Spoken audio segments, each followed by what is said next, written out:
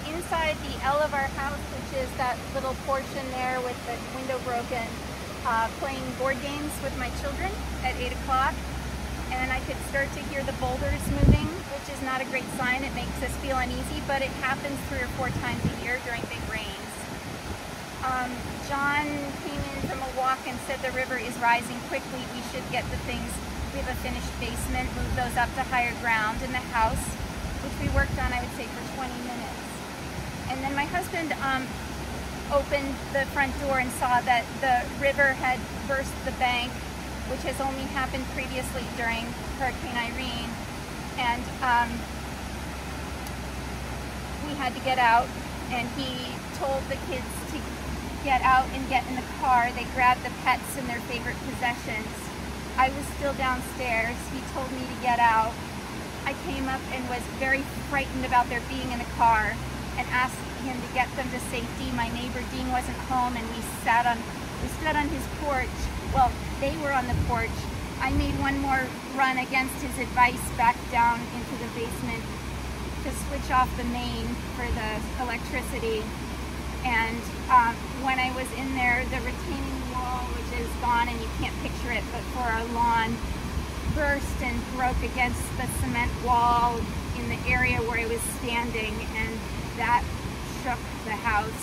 And I got up and out, and I started to run up the road, but I fell in the flood, and it pushed me down because it was coming down the road. And I did get up and be able to jump up to there and grab a tree and get on the lawn and run to them. And we stood and watched, and I would say about 10 minutes after we got here, a really, really big surge of water at about 8 feet came down. We suspect the beaver dam up adjacent to Foster Pond broke, because that's the watershed, and came down at full force, and we watched it engulf the house completely. And 4 trees that were here at that time, further down here, gave way, crashed on the house, and smashed things, and let in the water.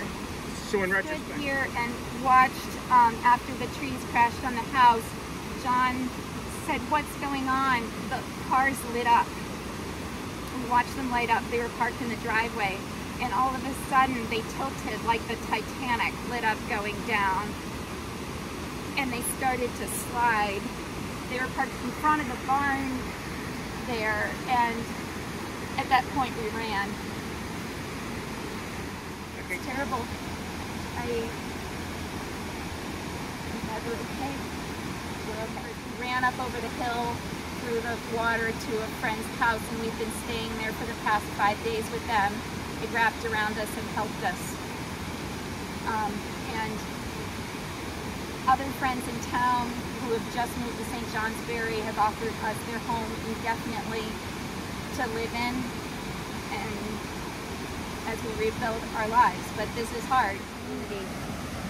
There is no better community. I can't tell you, I have not seen this many people I love supporting us since our wedding day. That idea of human capital being the only capital that matters is just so true. You cannot replace people.